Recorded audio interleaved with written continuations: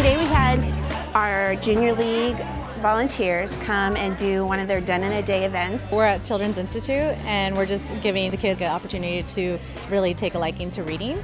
And so by that we're reading Green Eggs and Ham by Dr. Seuss. It has different details that Dr. Seuss made, and he's a beautiful author. We have reading, we have crafts, making Dr. Seuss hats, we have rhyming games. I want pink. The ACR 62 is legislation that Junior League passed to be read across California. If you do something 30 minutes a day for 30 days, it becomes a habit. They're able to pick up a simple book and read it completely on their own. And just that pride that they feel after they've read a book, they're so excited and they want to read that book to everyone they know because they know how to read that book now. Other rhyming words in the book. Really helps improve their own self-esteem, because then when they start to do well in school, they start to feel good about themselves.